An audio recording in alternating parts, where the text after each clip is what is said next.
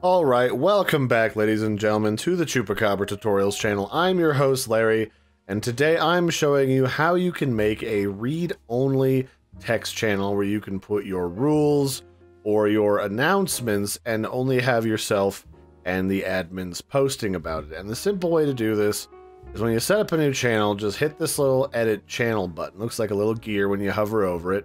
And under permissions, you want to set everyone to not be able to send messages, but they should be able to view the channel.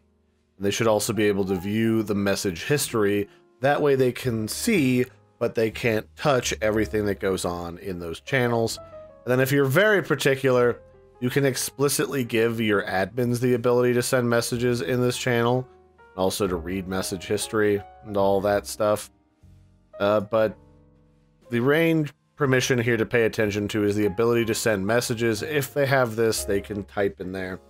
And of course, if you give somebody admin permissions, they can't really be locked out of anything unless you remove that permission from them. So that'll be it for this one, ladies and gentlemen. That's how you make a read-only text channel in 2021.